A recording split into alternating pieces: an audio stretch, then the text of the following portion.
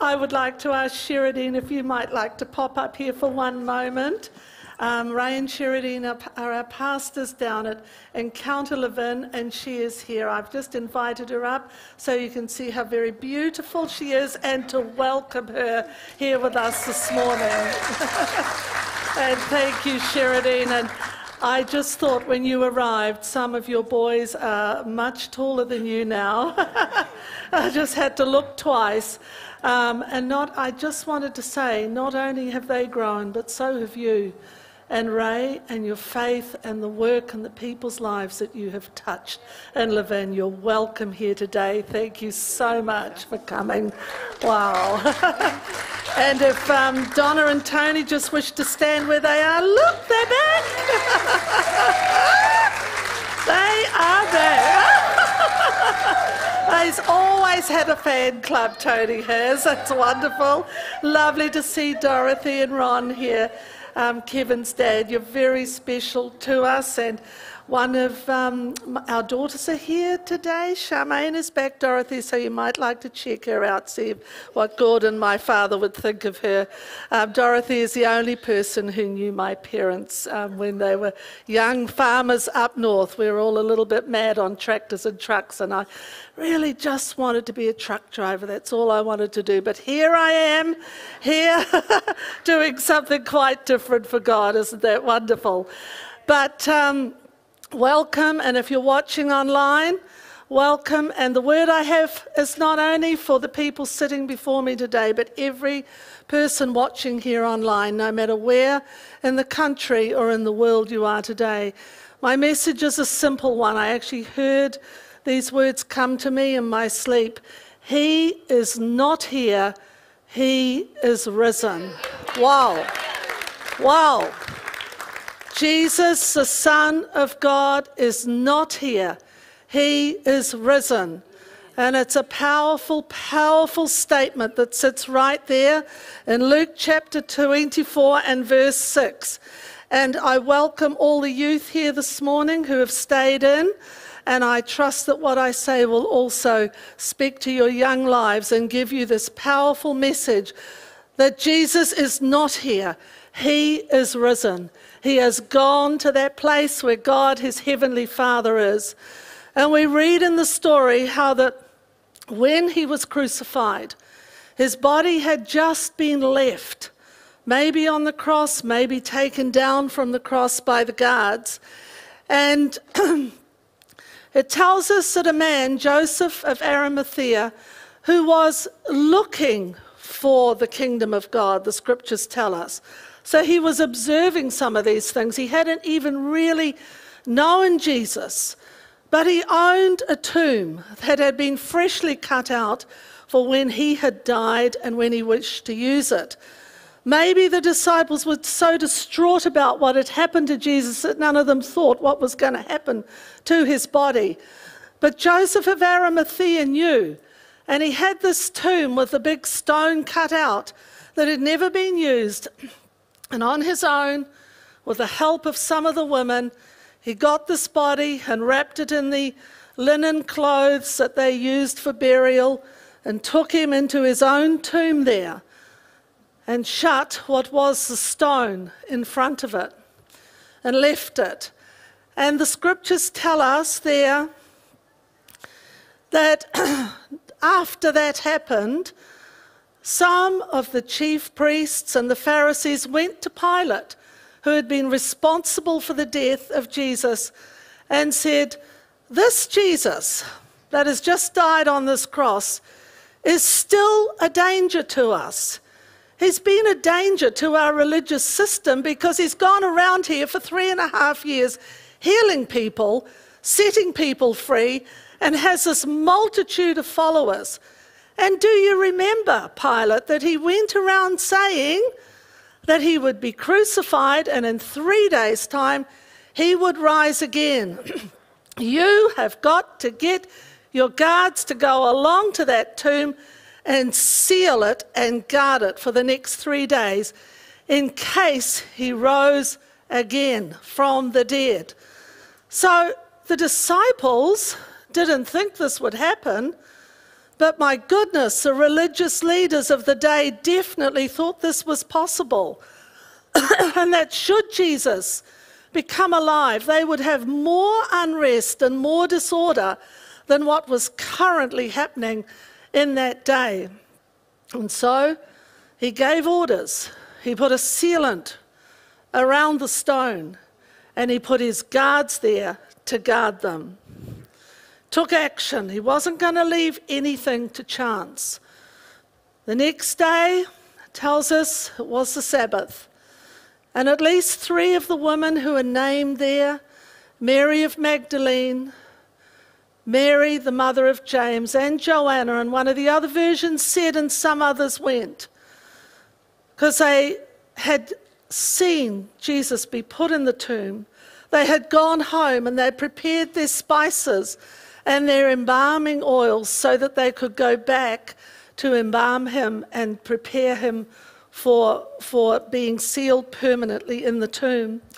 So they went back, it says on that day, and the number of things that happened as they arrived at this tomb is outstanding, because God saw to it that the whole earth shook. There was an earthquake that happened. There was an appearance of this being that it says shot out shafts and rays of light. Must have been something like off the Star Wars episode or something like that. It was huge. This was happening in front of their eyes. And sitting on the stone, which had been moved from the opening of this tomb, was somebody who spoke to them. This being with this light around them.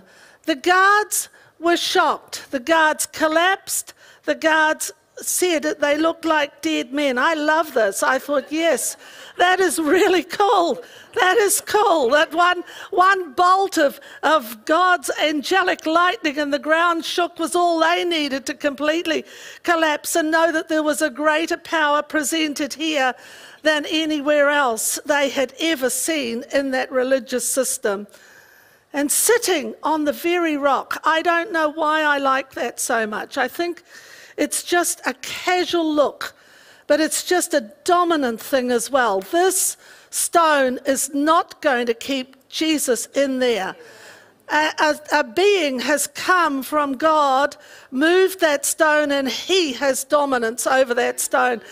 I'm speaking to you right now and on the internet. If you think that God can't move the blockages in your life and bring areas of your life to life, you are mistaken. He can do it. He can do it. He can move that stone away and dominate and sit on that thing so it never goes back to block your life and your circumstances ever again in Jesus' name. And this is why Brent calls me his favourite preacher. Thank you, Brent.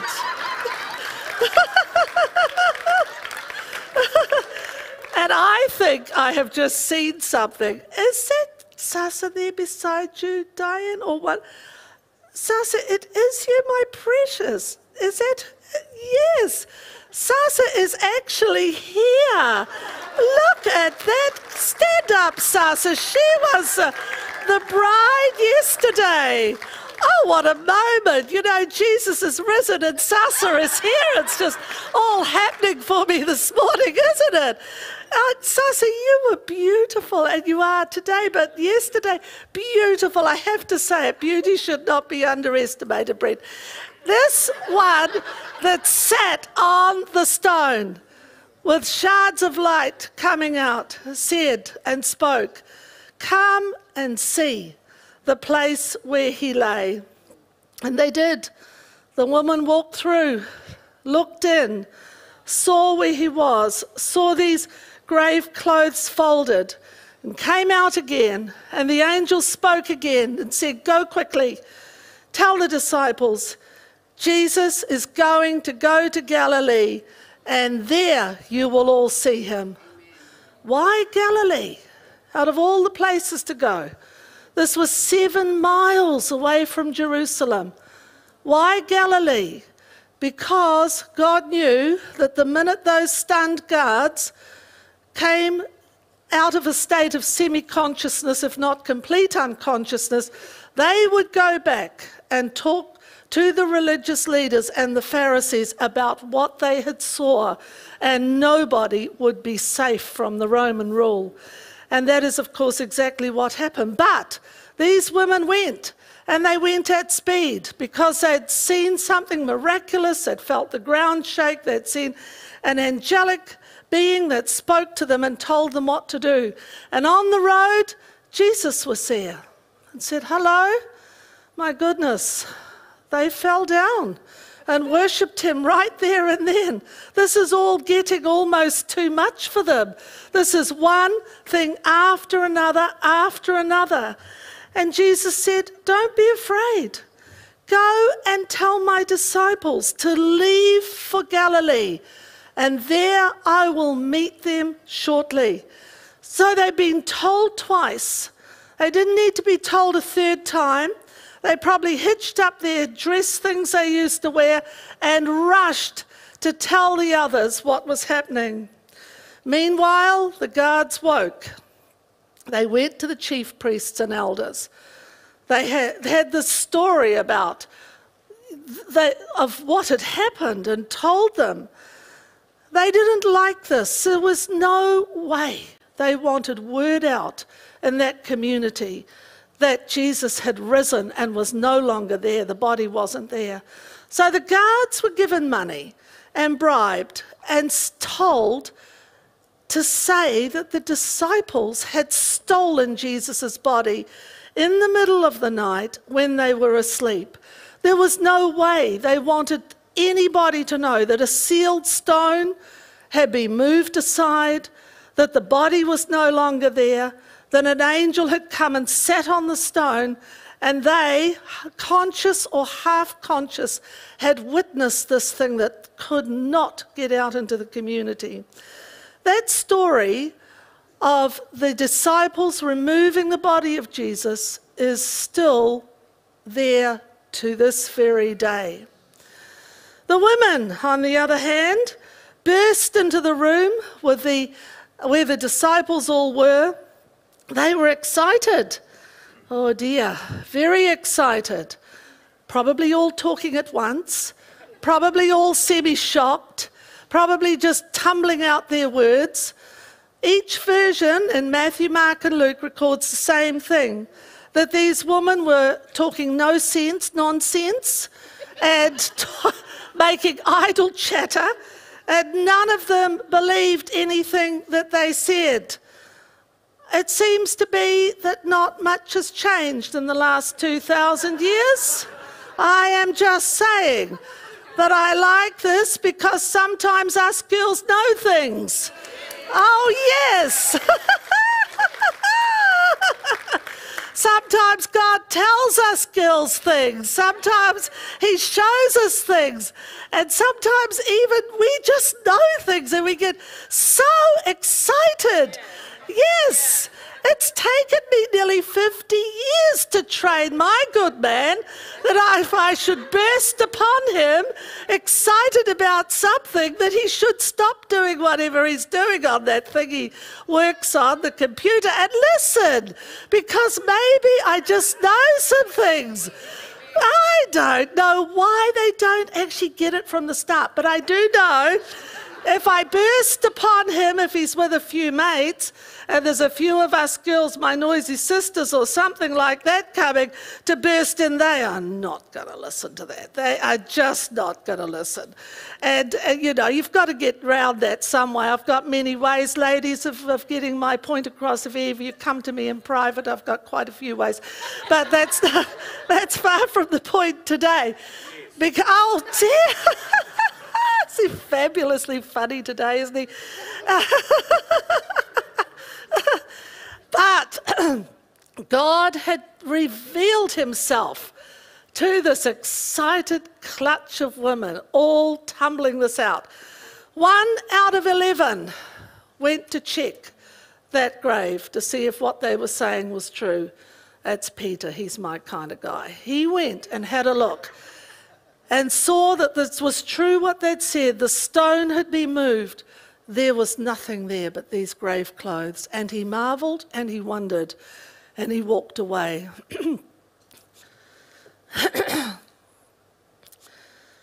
He was not there. He is risen. Amen. Hallelujah. The angel said to the women, he is not here. He is risen. And I'm going to show a quick video now, but it's a video about when he next revealed himself to two as they walked along the road. Thank you, Melissa.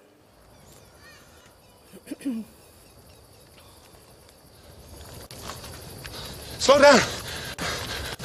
Slow down. We're far enough from Jerusalem. We're just two pilgrims on the road. And if anyone asks? We were in Jerusalem for Passover. We heard of this Jesus. We saw him preaching in the temple, but we never saw him. Oh, Galileans, so maybe we heard him preach. We heard he was from Galilee. Who's that you're talking about?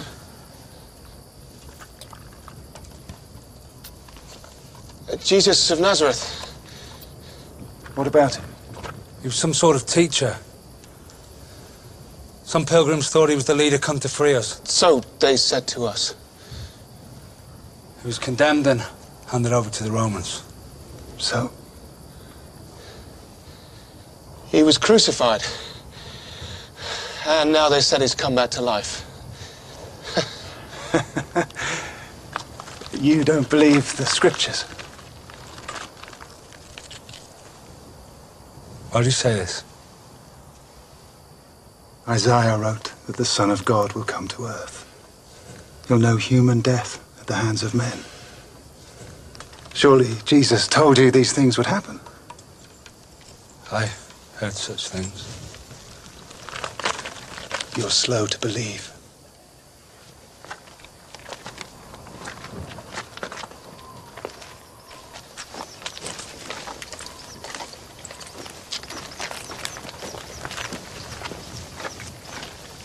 My brother's house is this way. Why don't you stop with us for some food? Come. Come and eat with us.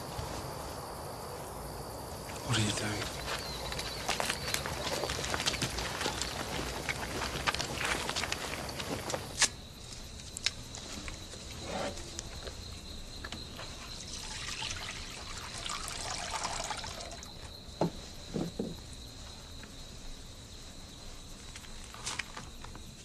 This is the bread of life.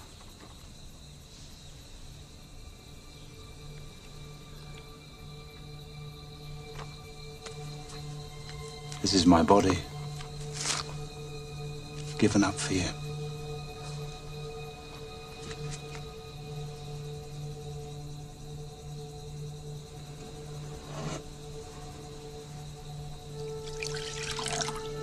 This is my blood, poured out for the healing of others.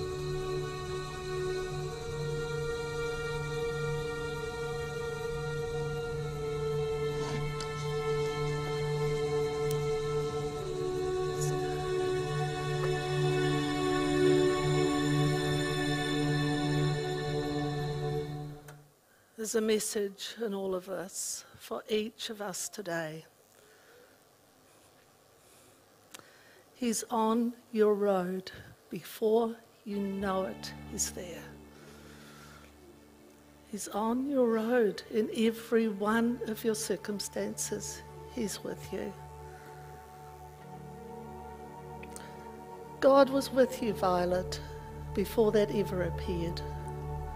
He's been on your road all along. These are ordinary men that we're not even sure if they're actually his disciples. One name was Cleopas, only mentioned once in this incident. Who the other one was. This was not Peter, James and John, who he revealed himself to after seeing the women. These were ordinary men, frightened and unsure of what was happening in that world around them. Jesus chose these men to send us a message and a truth. It doesn't matter who you are. It doesn't matter where on your spiritual journey you are with Jesus. Whether you are like his disciples, his three, or whether you're starting this journey today, or whether you have not made that decision, he is on your road, and he is there before you know it.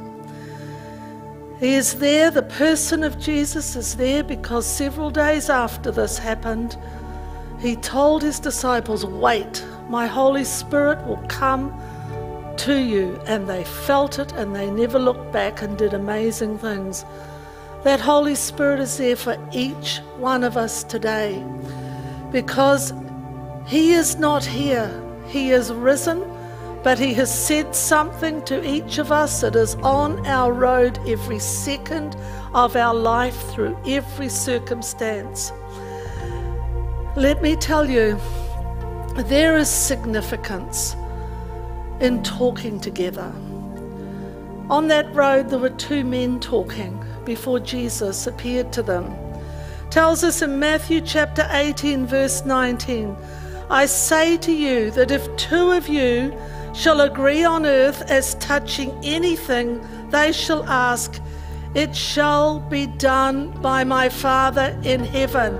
Two of you talking on that road as touching anything and agree on it means that God can take action. That verse is preceded by whatever is bound on earth is bound in heaven. If you are talking with someone on your road and agree and bind something that is not the works of God, it is bound in heaven by God. If you are walking on that road and want some blessing to be loosed in people's lives, it is already loosed in heaven, the scripture tells us. How often are you on your road unaware that that presence is there in the person of the Holy Spirit, and you begin to talk with someone in agreement and unity about a situation, and before you know it, it is already changed and already passed. And now, when I talk to many of you, I sit sometimes and listen and agree with you, because no matter if I think that you might be in the right or in the wrong, I'm agreeing with you because you're wanting the situation to change. If two of you agree, God can do amazing things. Agreement causes God to act, makes him act, gives him the right to act. Some of the things that we talk about with each other on the road as those two men were walking are eternal. But just as Jesus appeared to them, he is in those conversations we have. You see, you touch some things on earth. Whatever you touch on earth and agree activates God in heaven. Let me outline just a couple of things. Whatever you touch on earth will be done in heaven. We touch this presence. We cannot physically touch Jesus as they could because he is not here, he is risen. But we touch that person of the Holy Spirit within our spirit and the sense of him around us. We touch the truth of what Jesus represents, the truth of eternal and saved life forever. And we touch in our very minds and our eyes those hands of which were pierced with those nails, as a reminder that he is the one who heals. And praise God for your healing, Violet. Let's hear a mighty praise one more time for what he has done in here.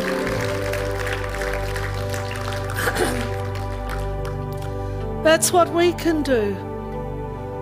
If two of you agree as touching anything on earth will be done in heaven.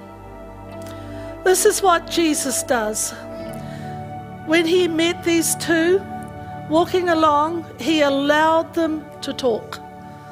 He was on their road. He was in their situation. That is my message to you today. You might not know it, but he is right there when two of you are talking, when you're having your conversations and agreeing, when you're outlining your difficult situation as these two were. They were talking. It was horrible for them. They didn't know what was going to happen next. He didn't stop them and say, stop, I don't want to hear all this. Jesus let them talk. Did you not know? They said to Jesus that the Son of God has been crucified. We thought that he was going to be the one to be the Savior and save this world and make our lives different, and he's dead, he's gone. Jesus knew all this, but he allowed the story to come out. He even allowed the questions. They said to him, are you the only one here that doesn't know what's happened? Do you really not know? And still he didn't say, I know. He's on your road with you every step of the way. Sometimes we're just way too busy with the chatter to even notice he is there, but he's not going to intrude, as this has happened in this story. The other thing is, he never quickly came up with the answers. He never said, I can tell you what's going to happen, or I know what's going to happen, or this is what you need to do. None of that. He waited until they invited him to come to their home for dinner. And I'm going to invite you up now, Brent, as I make my last point here. He revealed himself in the breaking of this bread. He revealed himself to them in the breaking of the body, his body, and the wine, or the resemblance of the blood that was poured out. And as they touched this bread, as they took that cup of wine, their eyes were opened. They saw, this is Jesus. This is our Master. This is our Savior. This is our healer. This is him. Every word he says is going to come to pass, because he is here, but he is risen. And in front, come on.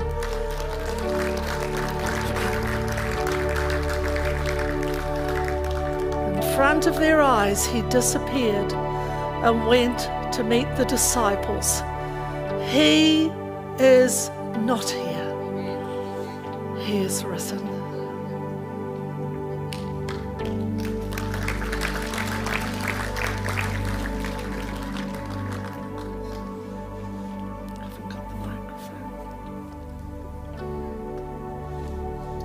Wow. I have the other mic.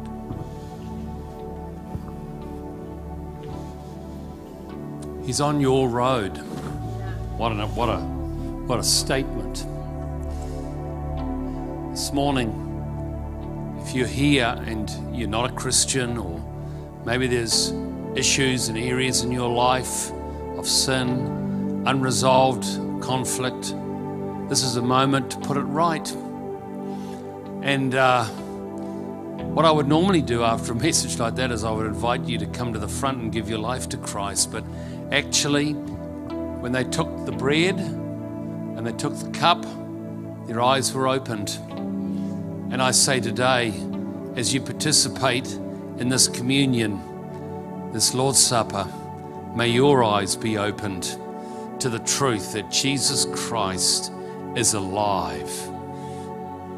He sent his Holy Spirit that he might dwell within each one of us. That's what Easter is all about. It's not about bunnies and eggs and anything like that. That's nonsense. It's about the fact that a Savior came, paid the penalty for sin, broke the power of death, so that you might experience his life. So this is what we're going to do. I'm going to invite you in a moment to go to whichever side's closest to you. Take one of the little cups and a piece of bread. Just appreciate you be careful of the carpet, obviously, and especially if there's children, please make sure that they are looked after so we don't have anything spilt. but we want to have communion together. And then what's going to happen is our ministry team is going to be around the tables and they're going to pray for you. So I want us to take this very seriously, very solemnly, because it is an important moment. So let's not have a lot of talk, but let's just be with a heart of meditation, a heart of just worship and love to Jesus as you go and get ready, and just hold the bread, hold the cup until I try to do a couple of things. Let's do that right now. Just go and find a place to stand after you've taken the bread and cup. Just hold it in your hand and we will do it together. We will eat and drink together.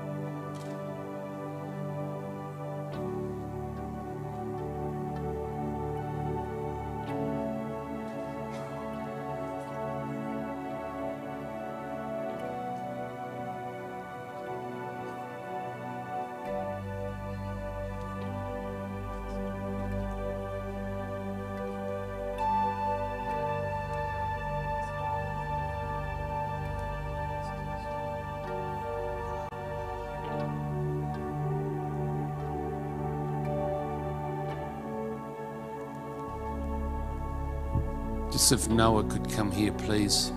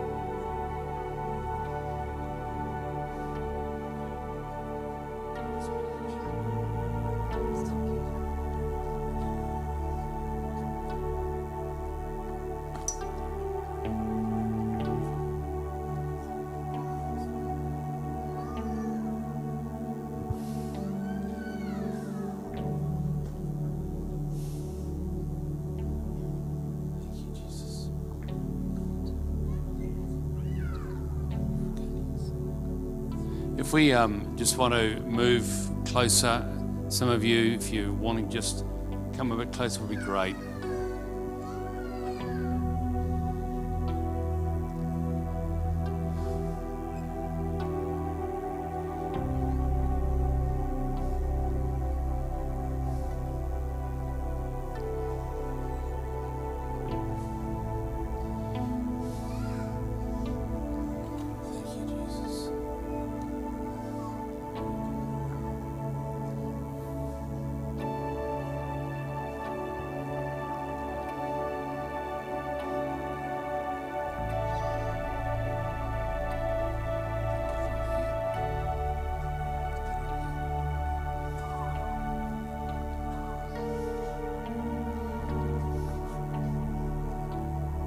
Okay, just waiting for a couple more.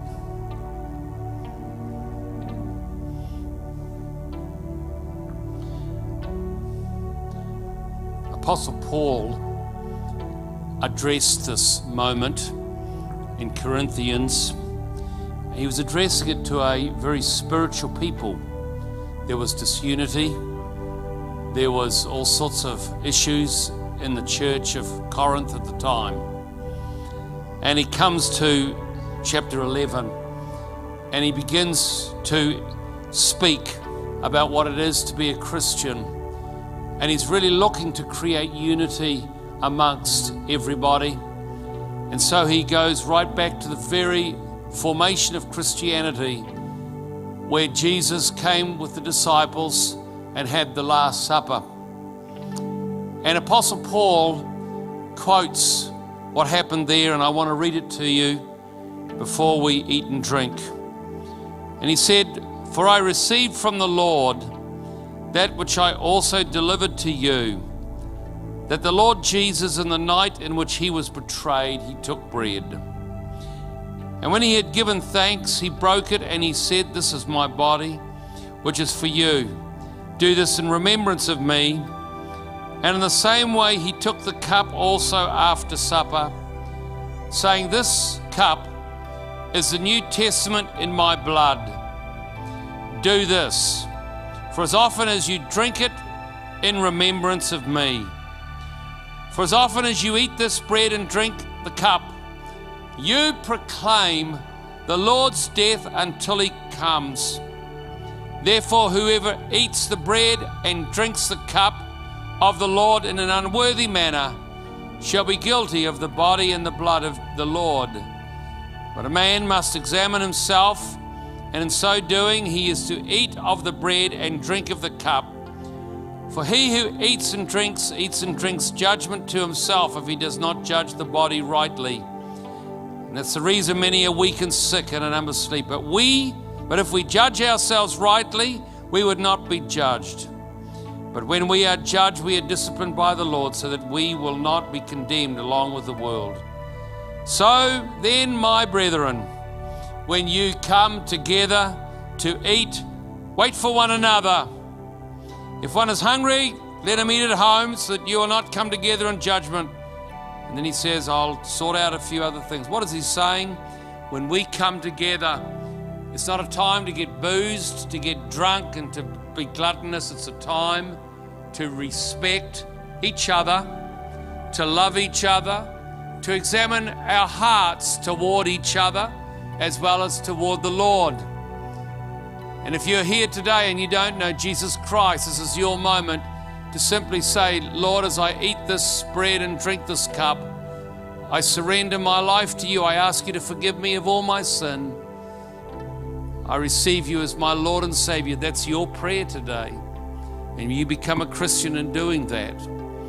If you've got any issue against a person in this body here today, any offense or any issue, you must forgive them and ensure that when you leave this place, you reconcile with your brother or sister in Christ. This is not a place for any bad attitude, any unforgiveness. This is where we love each other with such sincerity and such genuineness that there can then be released healing, which is what we're going to do after we've eaten and drunk. The bread that we eat and the wine that we drink is not literally the body, and it's not literally the blood of Christ, but it is symbolic. It's important that we make that distinction. This is a symbol, but it is a symbol of remembrance of what Jesus Christ did for us. And as I said a few weeks ago, when I eat my piece of bread and you eat your piece of bread, it is like we are one loaf together. And we are somehow symbolizing our unity. And when we drink the drink, representing the blood of Christ, his blood flows through my veins and his blood throws you through your veins. And so we are one body with Jesus and one body together. Father, I thank you today that you died for us. We thank you that the bread represents your body that you allowed to be so punished and so beaten up. But we can now confidently say that, Lord, you, by your stripes we're healed. But Lord, you counted yourself as no value except to obey the will of your Father. This body tells us and reminds us that you suffered on our behalf. And the drink that we drink today reminds us, Lord, that you spilt your blood, you shed your blood the pattern that was all through the Old Testament, that for there to be the forgiveness of sin, there has to be the death of an animal. There has to be the shedding of blood. And we are remembering today, you shed your blood for us. The power of sin is broken, and you got raised from the dead. The power of death is broken, and as a result, the power of the devil is broken. Thank you, Jesus. Come on, church, let's eat and drink together right now.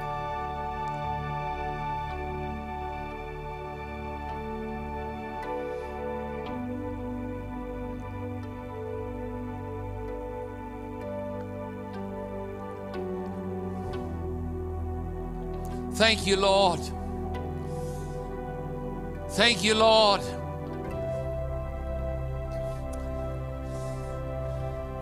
When you, at that amazing moment, said, nevertheless, not my will, but thine be done.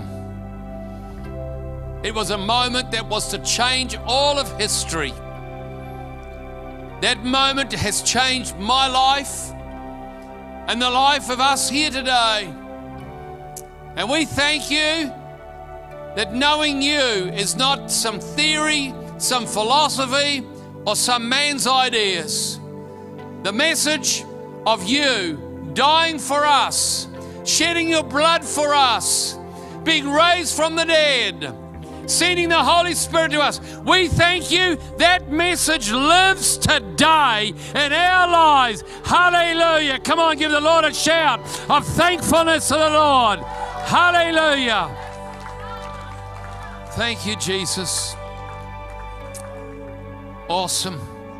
Now what I want to do is I want to just take some time. If you're wanting healing of anything at all, I want you just to line up here in a moment.